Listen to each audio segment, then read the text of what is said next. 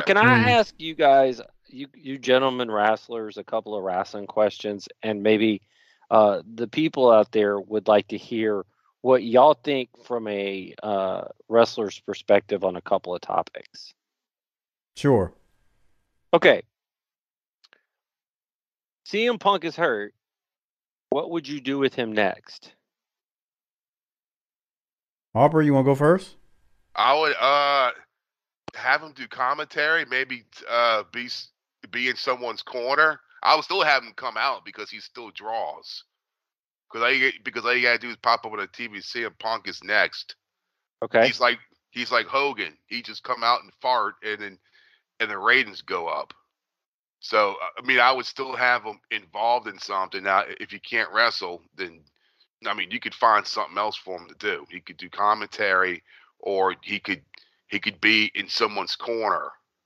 Okay. That seems like a logical bit, I mean, Mike. that's definitely what they should do instead of just sending him home and fuck, dude.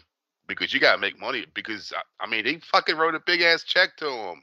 Oh, that's true. Now, Mike, what do you think they should do with I Phil? don't think he needs to be in anybody's corner, like because his injury. With his injury, I mean, I wouldn't even risk putting him out there in that capacity. But I No, definitely but not think uh, not wrestling. Just being like an elaborate manager.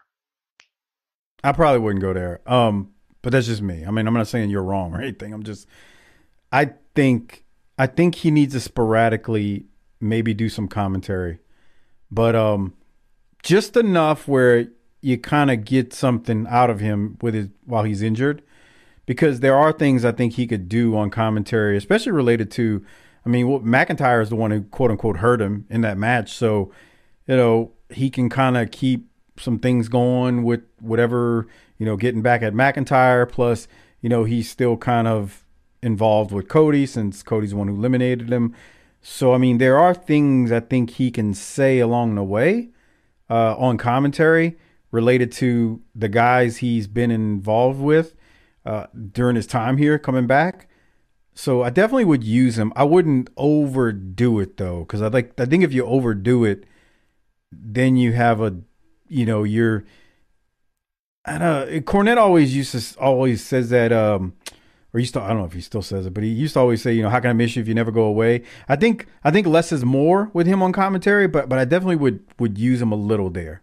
Yeah, I Okay, would so that definitely do something where maybe have him be a special guest referee for something down the Harper? He's line. got an injury. He can fucking go 1, 2, 3, bro.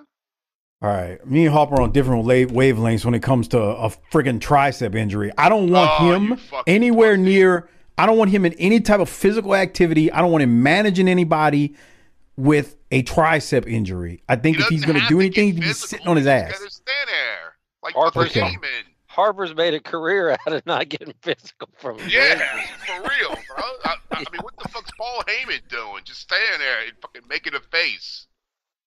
Oh, he's got a turkey goblet for a neck too. Jesus Christ, he's fat. I feel bad for Stop Paul. fat shaming I Paul. message you all the time and say, dude, I'm worried about Paul Heyman. It's a Friday night at about 7:15 occurrence. I get it. Okay, so Yeah. here's the thing on this one. And I promise you guys out there listening that Mike has not listened to Corny this week, but Corny said the same thing you said, which is you gotta if he's gonna Great. go away and keep the draw, he's got to go away. So he wouldn't put him on Now I'll have commentary. every Tom, Dick, and Harry online who listens to this and never listens to the Mike show didn't hear that. regularly I heard it, which is why messaging me Yeah. saying, "All are you doing? You're just a parrot of cornet." Yeah. Okay, so let me take this in a different direction. I have a different perspective that I want to run by you guys and see what you think here. And this is serious, so I'm not trying to be a wise ass yet. That'll come in the review portion. I am looking at CM Punk like Tony Romo. And what I mean by that is when Romo's body started going, it was a wrap. This is not Phil. Oh, Phil, what do we know the guy? Oh, come on, Harper. Why you fucking got a guy Doc mocking me right now? What the Yeah, fuck, fucking bro? Phil Brooks. Remember him? That's Mel Brooks' brother. No. What? I ain't So go to high school with him. so when that starts going, a lot of times it doesn't stop going. But what Tony did was reinvent himself in the industry doing something else. And Tony so Romo, not Khan, by the way. Romo. Yeah, you got to say the last name because Yeah, come it's a on, wrestling But pal. I wanted to podcast. make it Somebody's gonna be like, "What?" I want people to think that I know these people personally. Okay. So then I think he should become a manager. Maybe he could lead Cody. Give Cody advice. I'm sorry. I'm going to help you beat Roman Reigns. And then he aligns with Paul at the end and turns on Cody. Hey, see? I don't know, but I just think that Phil Brooks is a star. CM Punk is a star. But I'm wondering if this is like what the third injury, like real quick. What are we hurrying him back to the ring to do? Get hurt again? But that doesn't mean that he doesn't have star written on him. I haven't given up on him yet in terms of the injuries, but Harper mentioned months ago about his injury history of recent. I mean, and it is true, bro. Your body. I mean, we all feel this. Yeah, We're in bro. our late 40s now, and I saw the and way the that Latrell was sleeping in bed last night, all crooked up with his neck. I told Mrs. Duck if I fell asleep like that, I would have woke up in the hospital.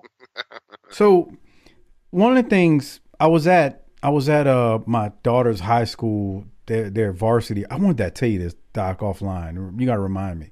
I was at their high school basketball game, not this past Friday, Friday before last, and I'm watching these kids, and this ties into what the Punk's injuries.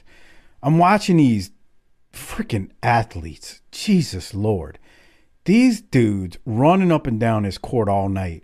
My wife looks up a minute in and goes, "I'm exhausted just watching them." And I'm watching and I'm going, "Damn, I remember when I used to be able to do that." And Dude, and I think of that every time when I see things like in movies. Like, I forgot what I was watching.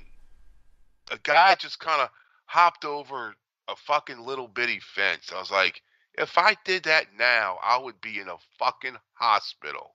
well, so I see a couple of kids, take a couple of falls, diving for the ball. I'm like, "Oh my God, my body hurts." So what I'm thinking in that moment is, man, like just the thought of seeing a kid take a spill, whether I'm at a high school football game or a high school basketball game, like my body winces because I'm like, if I fell like that, I'm pretty sure I'm gonna hurt something. I might not tear or break, but something ain't gonna be right. And CM Punk is not that much younger than me, and I'm not a fat slob who doesn't work out. Like, I don't train to wrestle anymore, but I'm not a fat slob. And Doc ain't a fat slob either. He works out. He does a lot of cardio. And I'm like, so I think about, I'm starting to wonder. Harper said this several months back. Like, he's got to that age where it's like, he's straight edge. He has always said he's never put anything into his body in terms of, performance enhancers and stuff like that. He hasn't, no drugs, alcohol, all that stuff. And I'm like, man, is he getting to the point? I don't want to write him off yet, but is he getting to the point where his body just can't take it anymore? I don't know if that's the case, but it's a question in my mind. But I'm saying I'm not giving up on him yet coming back to wrestle. But to the point you made, Doc, I definitely would want to see him. I don't know if in a manager role, but I definitely would want to see him in commentary because he can talk. He's always been a great talker. So I think that would be an easy transition for him somewhere down the line.